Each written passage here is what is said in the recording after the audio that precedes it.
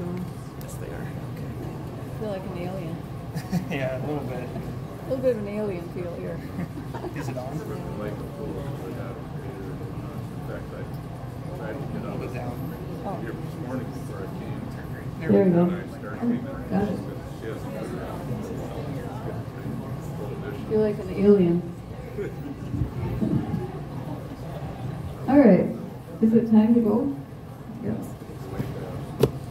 Okay. So today I thought I'd just show a few watercolor backgrounds that I use. Some of you are familiar with these, some of you may not be. But they're kind of fun, so. And I'm winging it today because I didn't have time to practice, so, except on what I painted earlier. So, does anyone have a pencil? Lynette, could you find a pencil for me? Oh, you got one? Are they sharpened? Okay. Some of them are. This is good. Thank you. Thank you. So the first thing I'm going to show you is the easiest background in the world. And that is this one. Yeah. There's no background. It's white. That's sometimes the most effective background you can find, depending on what your subject matter is. But anyway, it works good with the fox, so that's why I did that one. So that's easy. One down. The second one I want to show you is, I'll hold it up here, this one, where you've got your bird or whatever you're doing as your subject matter, and then doing what they call either bokeh, bokeh, I don't know how you pronounce that, but it's an effect you get by taking away some of the paint in little circles. And then I did a couple other things with that, and I'll show you that. So I think I'll start with this one. I'm not going to paint the bird, I'm just going to do the background. Okay? So maybe I'll sit this up here so you can see what I'm working from, what I'm working towards, I should say. What do you call the technique? I think it's, I don't know how to pronounce it. It's V-O-K-E-H. Yeah, it's a photographic, you might know what that is. It's a photographic effect that sometimes you get with a photograph when you have little circles of light in there. Well, anyway, you do it on painting by removing some of the paint. Spider webs on there, yes. So anyway, that's the one I'm doing right now. So without the bird. So I'm going to wet my paper. This is 140-pound cold pressed paper that I'm using today, Arches. Always use good quality paper and you'll have a better result. So I'm just going to wet this paper a little bit so I can get the colors to flow together. And then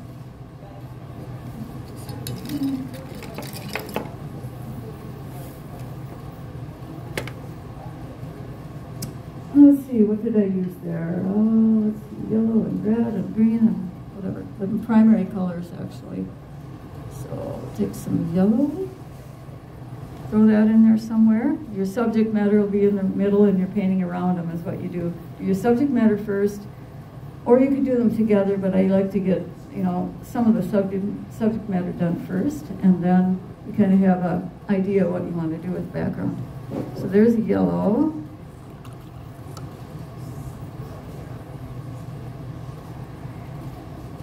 And here's a red.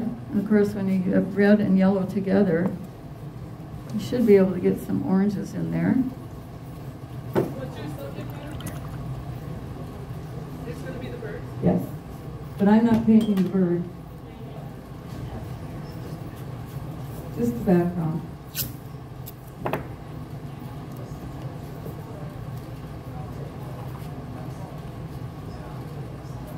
Okay.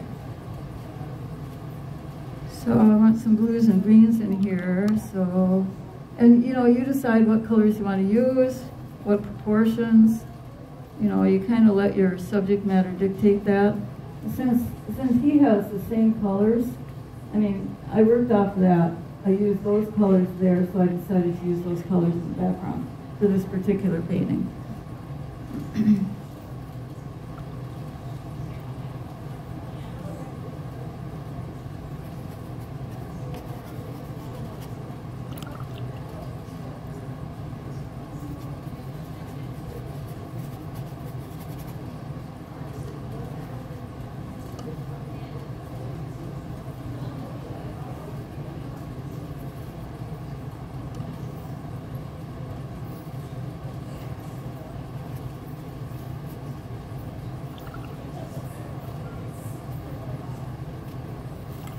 And of course, if you notice here, if you mix yellow and red and blue together, you start getting a little bit of a more brownish color, but I don't care today.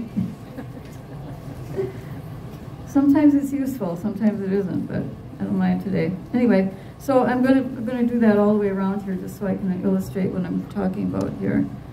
I want to get a few more greens in here, so let me mix some, and then maybe I can put a little more blue in there.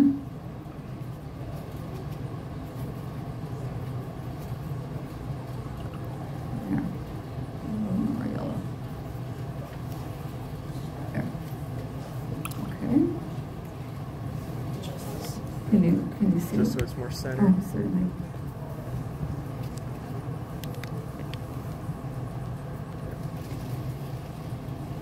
Now, if you get carried away with this, then you end up with a brown background, and you don't want that.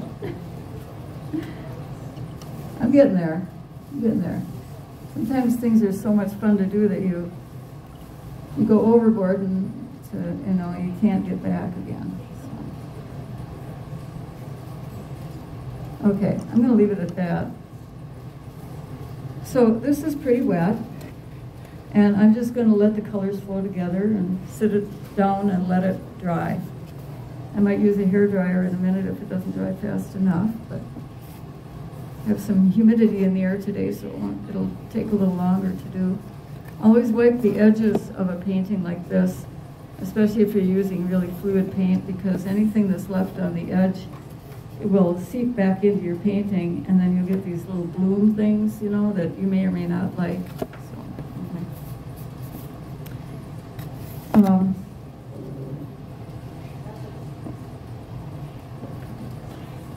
The other thing you can do, and I'm not sure I did it with this one. No, I didn't. Never mind. We'll leave that alone.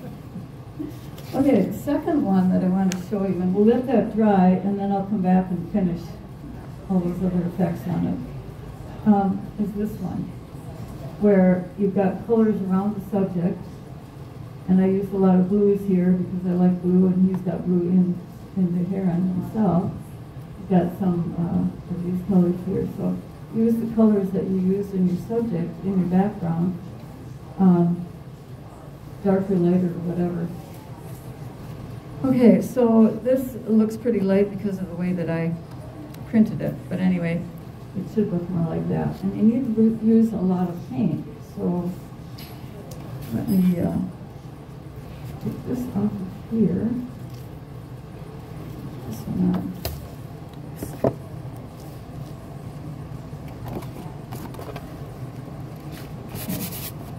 So for this one, I'm going to pretend that we have that bird on here. So I'm going to draw some here. Something like that. I just want something I can paint around. So just to show you what we're doing. Now, when you do a painting like this, I left some of it white because that just really makes the rest of it more striking. So it's kind of like a 1/3, 2/3 sort of thing. Hi, John. So like 2/3 I painted down to this far and then left the rest white. Or you could do 1/3 up here and 2/3 down here, but the thirds really are pleasing to the eye, so that's why I did it that way. So this one is kind of similar to what we did here, where you've got all your colors and they're blending together. And then we'll use a palette knife to scrape out some areas and that sort of thing. So anyway, so here's my bird. I could have done a better job, but it doesn't matter. All right, so I'm going to use a different brush here, a little stiffer brush. So let's see, so I'll use this one here.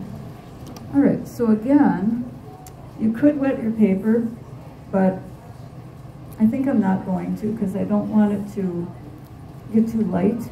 I want to keep it a little darker. And because it's a heron, and he will have, let me put some color in him, her, whatever. He'll have some blues in there. He'll have some, one of these colors that I forgot to fill in my palette, but there's some of that stuff in there. You might have just a touch of red in there somewhere. And a little bit of maybe turquoise, which I like to add. There, so those colors are in the bird. So then you decide kind of how you want to design your background. So I'm going to start by taking the blues, and there's a lot of blues to choose from in a palette. If you're a painter, I don't know if you can see this very well, but I have 4 different blues here, and I'm going to try to use all of them in the painting, one way or another. I don't have an extensive palette because I don't really need it for what I do. Some people have these huge palettes with, you know, 40 colors, but this is all I really need and all I really use. So keep it simple, you know. As I get older, everything's got to be simpler. So that's what I do. All right, so I'm going to take a lot of color. You know, we want a pretty thick mixture. A little bit of water in there, but you want a pretty thick mixture to start with. And then we'll just work around the subject, whatever it is. And now you can use a little water. You can take one of your other blues, add it in there. Take some of that yellowish color. I'll have to use a different one, I think. Here. Add that in there somewhere.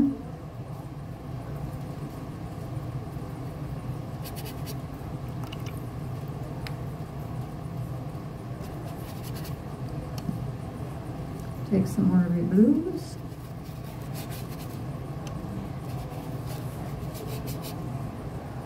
And you have to do this fairly fast because of the way that it dries. It dries quickly.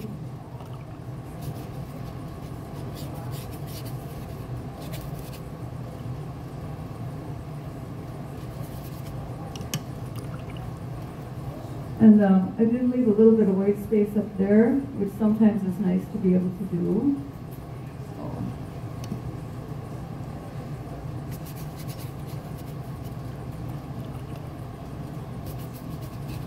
Leave a little lighter up there. Throw a little water.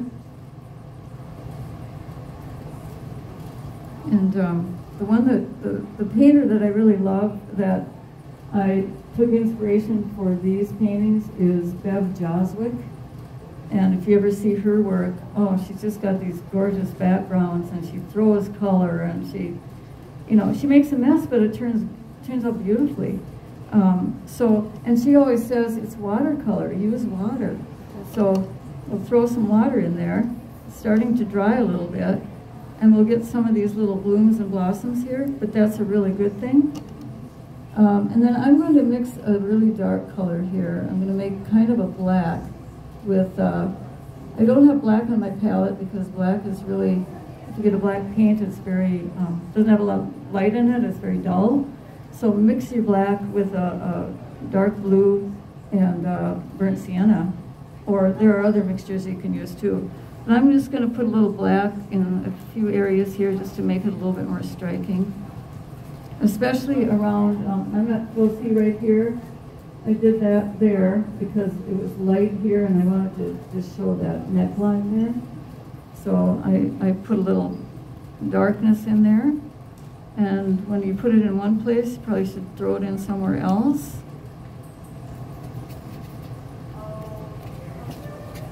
And then, tip it up and down and let the colors run and put a little splashy on there. Do something. I'm just going to add just a little bit of red up here, make it purple.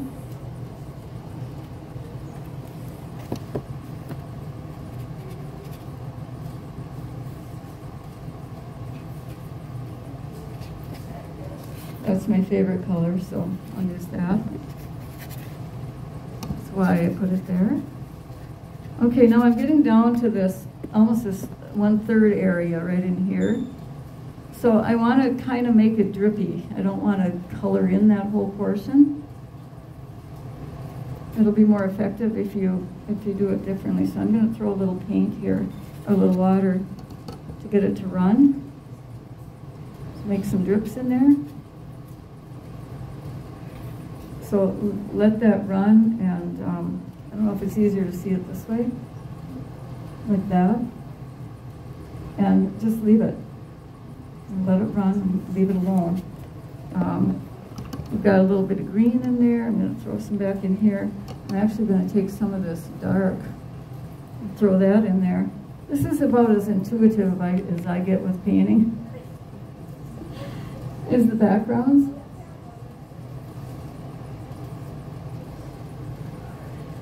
So you kind of work off of what it is, and there.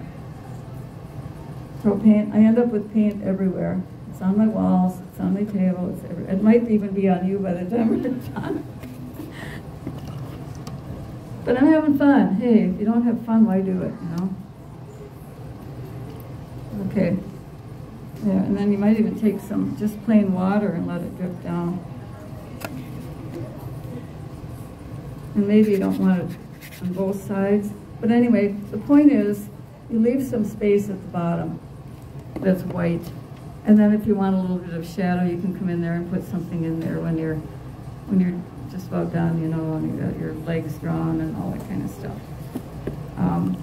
Let's see, what else could I do? And then you want to quit before it's too much, I mean, it's so much fun that you want to just keep going.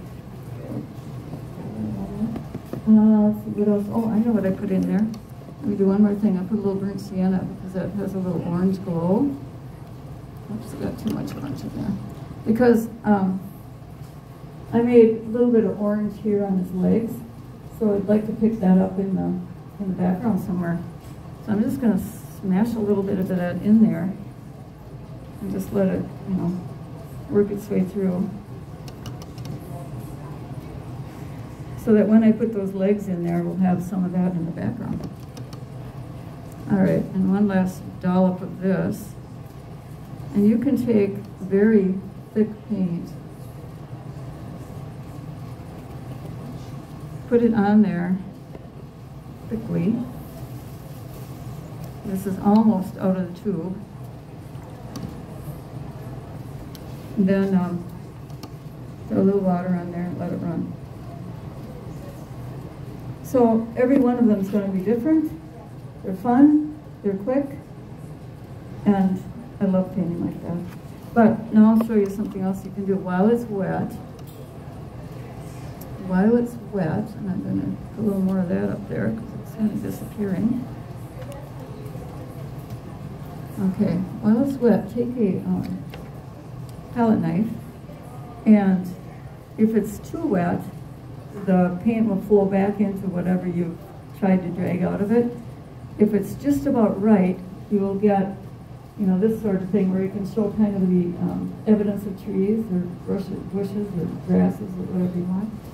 So I'm just going to do this. It's almost dry enough, if you can see that, but not quite.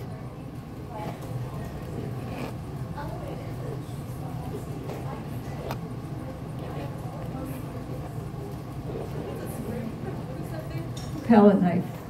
Yeah. And it doesn't wreck the paper? I suppose if you do it too much in the same area it might, but no, not if it's good paper.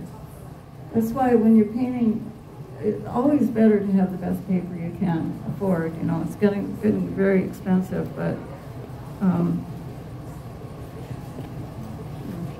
and of course and then I go too far with that because I put 3 right in a row, which I really didn't want, but there I have it, you know. But I can change that. I can push down on my palette knife and get maybe a thicker kind of tree, something that's a little bit not the same as the others. I'll just do a couple out here.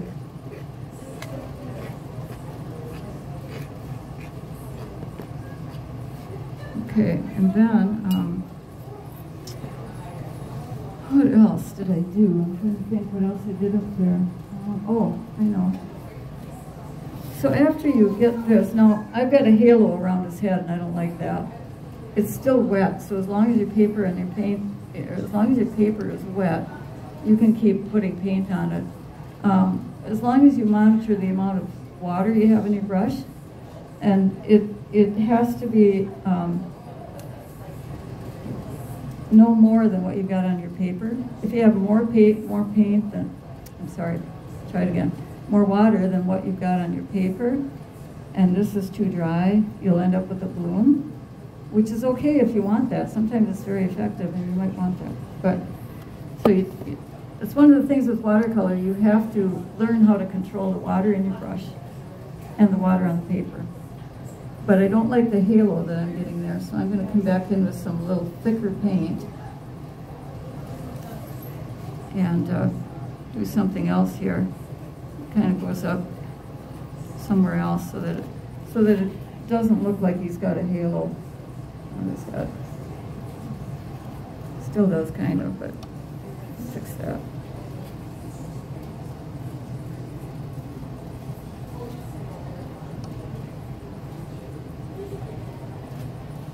Don't be afraid to use paint.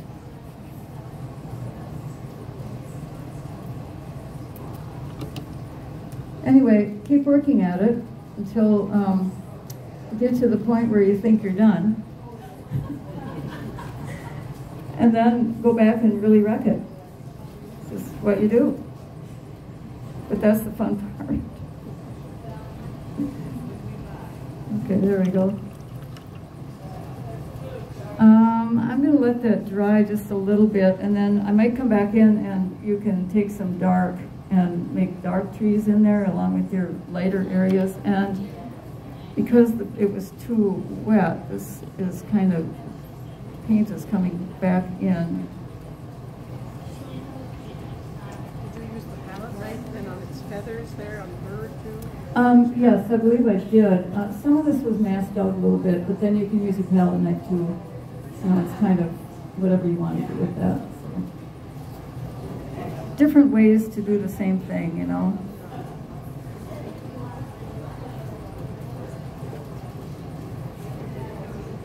I wish I had time to do the whole painting, but I don't, and so we'll just do it this way. Okay, now I know that, you know, it doesn't look like a painting, but at least you can understand a little bit about what the background is. Yeah. If it dries a little bit more, you could use salt. You know, you could throw a little salt on it. It could do that now, but I don't have any. And then wait for it to dry and then brush it off, and it makes cute little dots and stuff. But another way to do that is to take just a spray bottle, and let me see if there's an area I can show that to you here.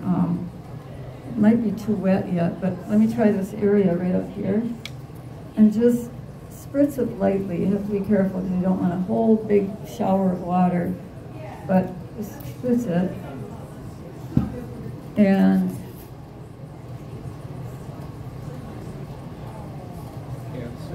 yeah, just a minute. I want to see if it's working here, and then I'll show you. Yeah, it's not working yet because it's too wet. So let me set that aside, and I'll try to grab it and do that when it dries up a little bit. And I'll start on the third one while these two are drying. And that's going to be this crow.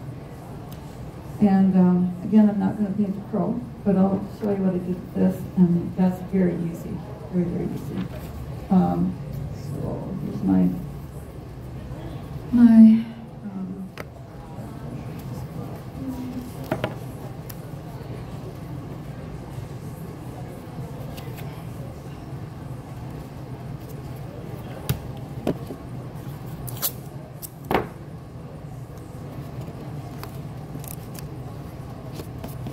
okay, now this one is the drawing thing. Never mind. Hang on.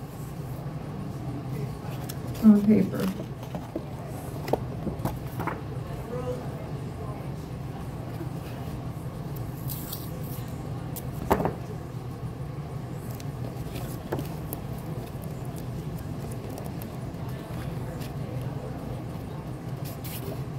Okay, so for this crow, I painted the crow. Mostly, you know, the darks and then some of the lighter colors coming in. I guess I can show you this. This looks better than the print. So I'm going to show it this way. Anyway, so painted the crow mostly so that he was there, and then I could do the background around him. And I wanted the reds and the yellows and the oranges there. So I put that down first.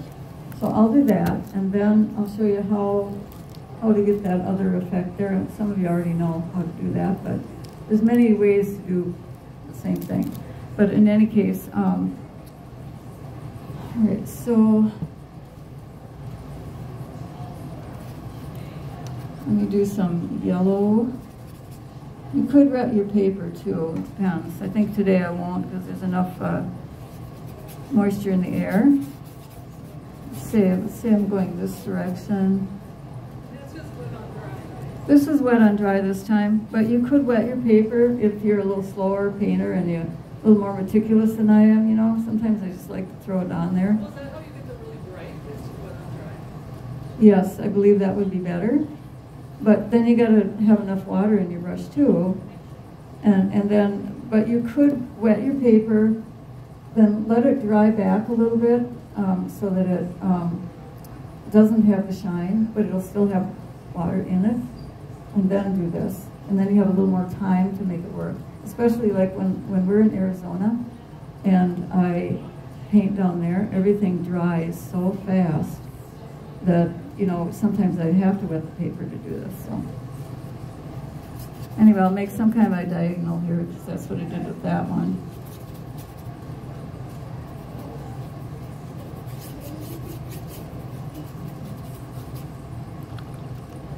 And I'm using cadmium colors here, but if you don't want to use the cadmiums, which some people don't like to use those because they are toxic, but I don't eat it, so. But anyway, so if you don't like those, there are other alternatives, like there's a Joe's, American Journey has a Joe's Red, Joe's Blue, Joe's Yellow. I mean, those are, the red and the yellow would be an alternative, and there are others that you could use. So anyway, you want a really bright background for this particular crow. Obviously, you could use other colors, but you want something to make him stand out when you paint. Now, this time, I forgot that there's a crow in the middle, okay? So you would have your crow here in the middle.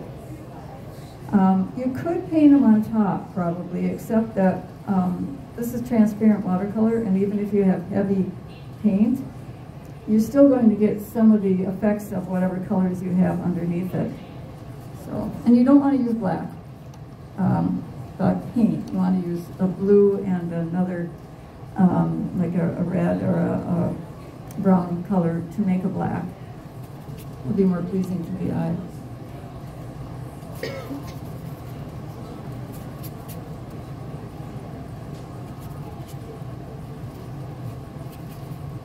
Okay, so I'm almost done with this. And then, Diane, is there a hairdryer? Where did Diane go? I got it. You got it, okay, thank you. I'm going to use that so we can speed it up a little bit. Oh, I know what I want to do. I don't want this, just, see, on this one, I've got a little orange up there, and I don't want it just red and yellow, so I'm going to bring, and then also this color is different than this color, and that's because I put a different red in it also, so I'm going to do that also. I kind of forgot what I'd done there. So I'll take like a, what's this, permanent rose or alizarin crimson, and add that to this red. I suppose you could mix them together, but it's better to mix them on the paper and do it that way. Throw it in there while it's wet. Even if it's not a flat wash, just throw it in there. That one's even darker than that, so I'm going to make a little darker red here, a little bit of burnt sienna, throw that in there. There. So we've got that, a little bit darker. And then I'm going to take a little bit of that red, but I think I'll use permanent rose because it's more, it doesn't have any blue in it, let me put it that way. I get a little bit of orange in there. Now my paper is starting to dry here, so I'm going to put a little bit more yellow in there just so that I don't get blooms up there.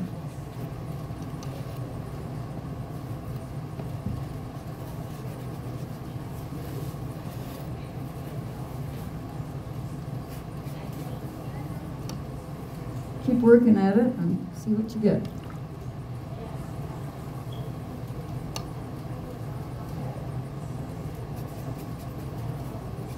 There.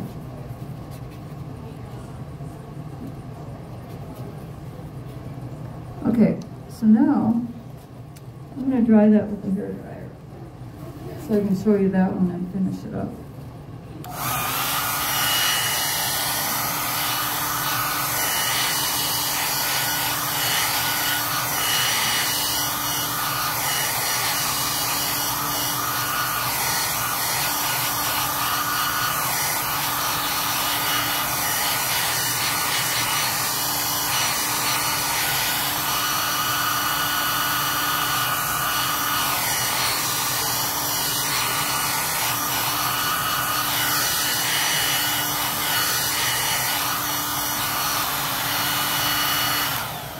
You could do this part.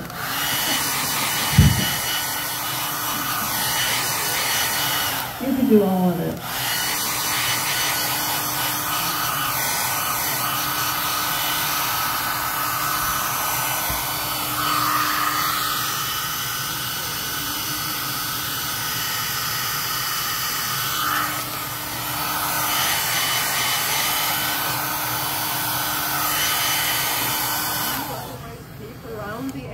You know, I do a lot of times, but I didn't want to do it today. But yes, I do that a lot. And then sometimes I don't want to, so I put a piece of tape down, stick it down, because sometimes you just want to move that paper around, you know. And you can do that while it's on the board, but sometimes you just want to wave it in the air and, you know, be creative with it and just do whatever. So it's up to you how you do that. And a bigger painting, sometimes when you do these techniques like this one, will buckle. You know, so when you, well, when they dry, a lot of those buckles come out, but you can also iron them on the back. And most of you that do watercolor know that, but you can take a dry watercolor painting because it's 100% cotton paper, and you can iron it, spray a little bit of water on the backside, put a cloth, I do a cloth over it, but you could do it just with the iron, and iron it with a hot iron, and it will make it nice and flat. So then, the final part of this is the way I did it. You could do it another way, but is to take some saran wrap, like this, and bunch it up, and I'm going to make some colors here. Maybe I'll get rid of some of this on the palette first.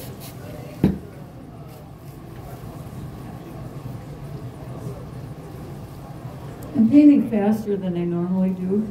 It's that kind of day. I don't know. My nerves are kind of fried today, but anyway. I'm going to get some clean water here.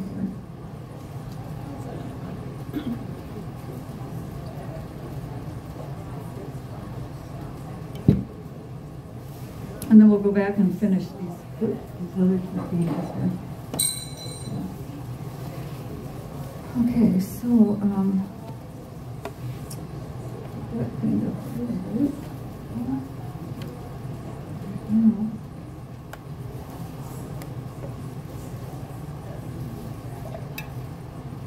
I want some yellow, so I'm going to throw some yellow, really thick yellow on my palette.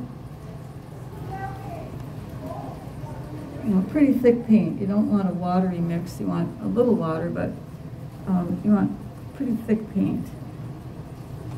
It might not even be thick enough, but we'll try it. Put a little bit more of that in there.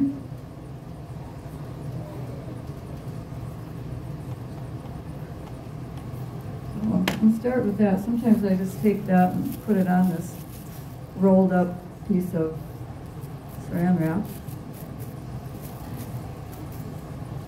Or I dip it in.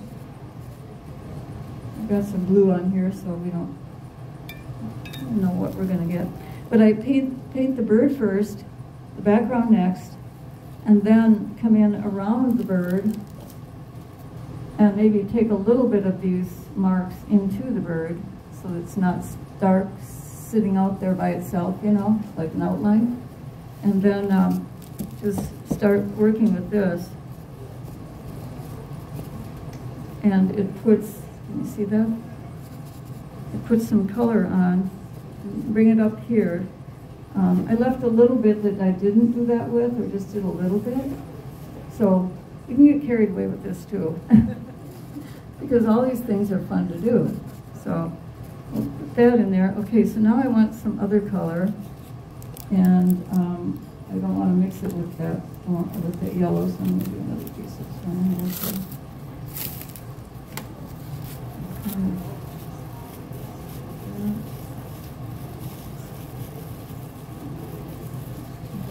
Whatever. And I'm going to do, what did I do on that? Oh, some really dark. Okay, I'll try this. Because there's black, because it's a dark crow, black crow, I'm going to use some of the dark mixture that I have. Put that in there.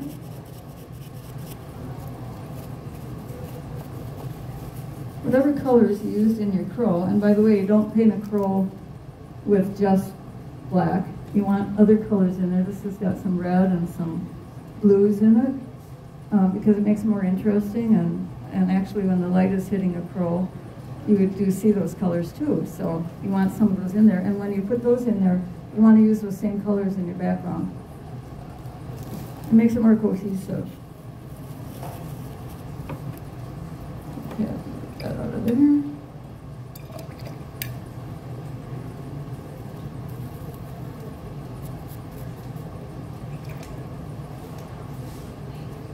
Mixing up a little bit more dark here. I get really messy. There. A little bit of that. There we go. And then what did I use? Oh, I used some blue in there, so I'm going to use some blue. But in any case, I think you can understand what you do. And if you don't scrunch this quite as much as I did. Oh my goodness, what a mess. Anyway, then you can get bigger marks, which I can't do right at the moment, but anyway, that's what you do. Press down a little harder and sometimes you'll get a little darker mark. Okay, so that's what you do with that, and then I'm going to do one last color, and that is the blue. And I just have enough of that left. was, I think that color was, it wasn't cobalt, it was, whatever this other turquoise is. I'll put turquoise in there. Because I like that color.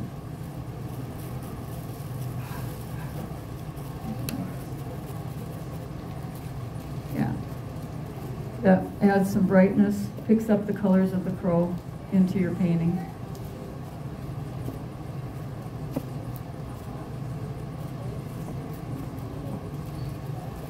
Anyway, that's what you do with that one. So go home and paint a crow.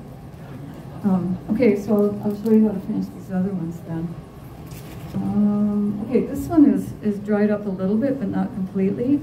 And I was just going to show you when well, there's two different ways to do it. Maybe I'll do two things on here. One is, I'm just going to spritz this area up here and hope it does what I want it to do. I did too much. It'll give you kind of a salt effect without the salt. If you just spray it into a damp area. And this one, I did too much. So I'm just gonna take some of that off. In any case, it's what you want. You know, you want this to be dry enough and have a spritz bottle that doesn't spray out so much at one time. So you only have a few drips.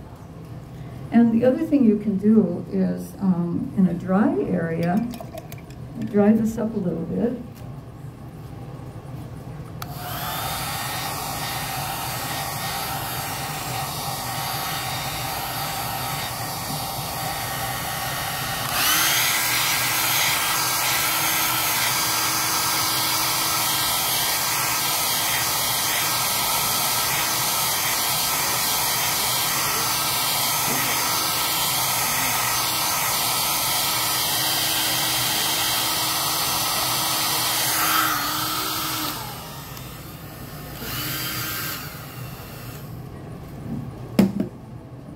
So this area is about dry. So now I'm going to take my brush because this spritz bottle has too much water coming out.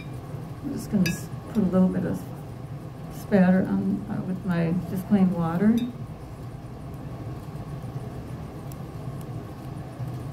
Let it sit for just a little bit, and then you can rub that off. There. That's what I wanted to see. So it's almost like having a little salt on there without using salt. So if you forget to use salt when it's really wet, and you really want a little bit of that effect, just spritz it with a little bit, or throw a little water on it, wait for a few seconds, and then wipe it off. And then lastly, you can add things to this. And one thing I would do is maybe take a brush and just make some darker, you know, delineate some of these trees a little bit, maybe. Or you could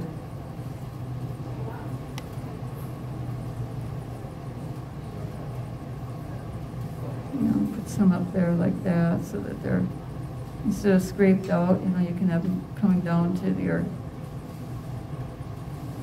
rest of your painting too. You know, anything like that to make more interest in there. And of course, you could use a little white paint if you wanted to, or if you're, you know, if you want to do that. Anyway, so that didn't turn out as nicely as this one, but I think you kind of understand how you get there.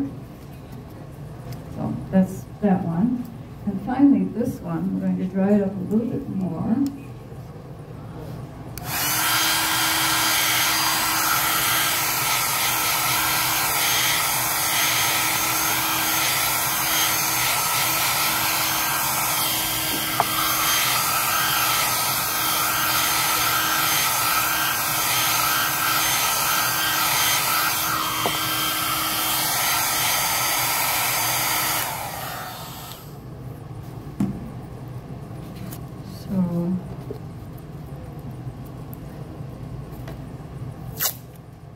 Paint everywhere.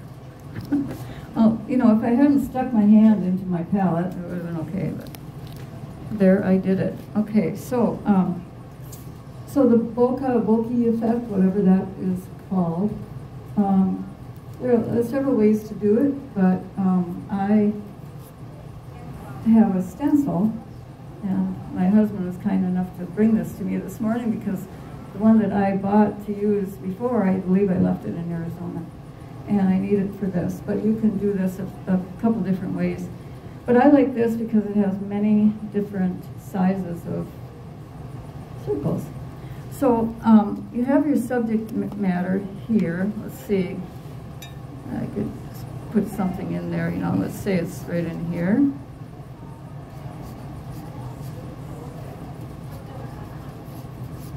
Whatever it is. In this case, it's a black blob. That's okay. So you want to take off some of the paint.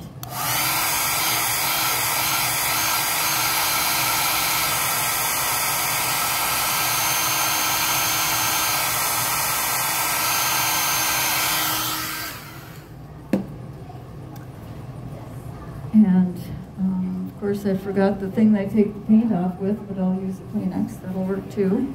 Sometimes I use what really works well is Mr. Clean scrubber, and just cut a small square, and that's really nice for taking the paint off. So, but I'm just going to wet my Kleenex here. I think I can make it work. And start putting taking off some of the paint. That one needs a little bit more. I'll use this because that is not strong enough.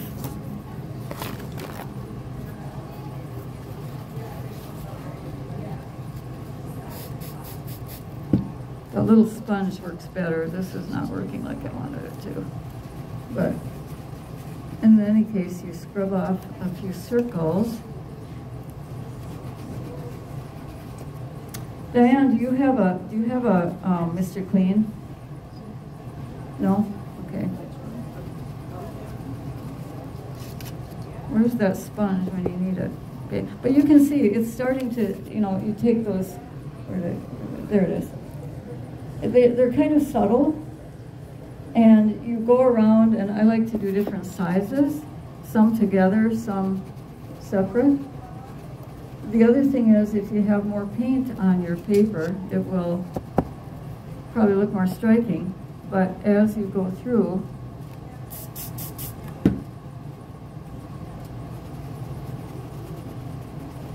you take some of the paint off. And also with your subject matter, don't take it off the subject, but around the subject matter. That's too wet still. You can have some of that. Small circles, big circles, whatever you decide to do. You can get carried away with this, of course, because that's what we do.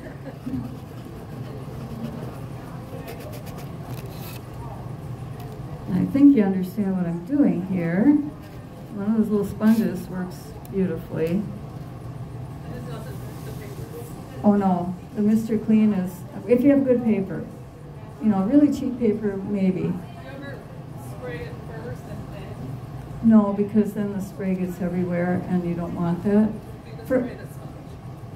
Yeah, I just dip the sponge in and squeeze out the water and then use it that way. But this time I had to improvise. So.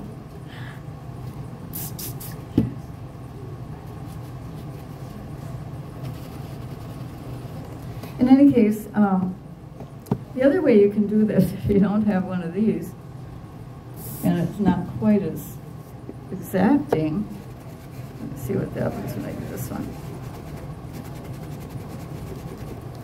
There. Anyway, we're getting some of those all around, and in the one that I did here, it's on the wall. Put it. You know, it's a subtle effect, but it's kind of nice, you know. Did you put it under the camera? Yes. And then what about those lines? I'll show you that just now. In any case, okay, so now you've got some of your circles, and you can get carried away, but and the brighter your colors are in the background, you know, the more striking it will be. So you have to kind of determine what you want there. So then for all these little marks here, I use my very expensive, if I can find it, a very, very expensive tool. Piece of 300-pound watercolor paper. And I mean, the whole sheet is pretty expensive, but a little piece is nothing. You don't have to use that particular thing. You could, I don't know, find some other way to do this. That's just what I like, so that's what I do. And then I mix up that really dark again with ultramarine and burnt sienna. And get a nice, dark, thick mixture with not too much water in it. So I want it to stay pretty dark.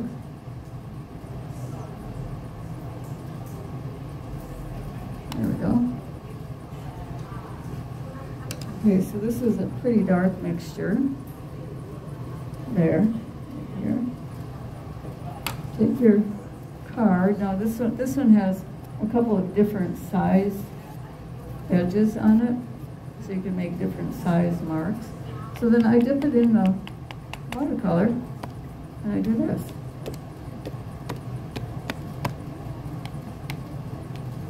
Some are darker, some are lighter. Twist and turn.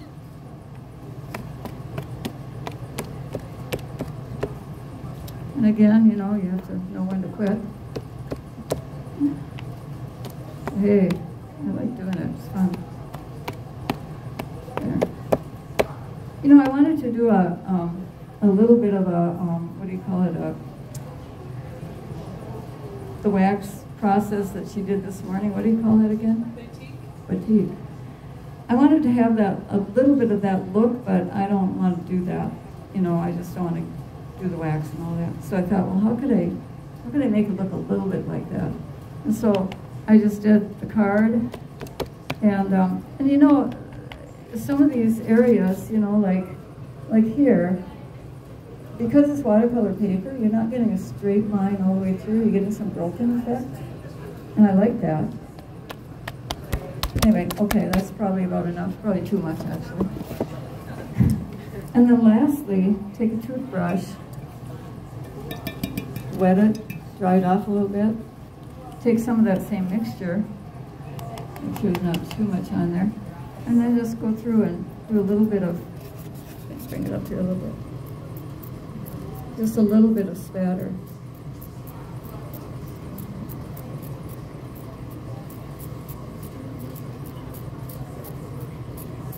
And again, you can go overboard, but you know, a little bit goes a long ways.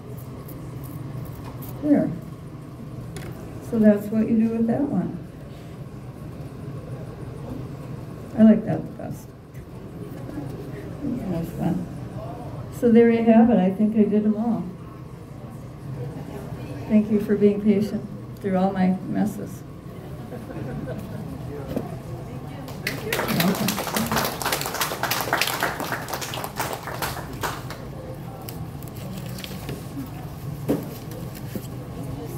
You're welcome.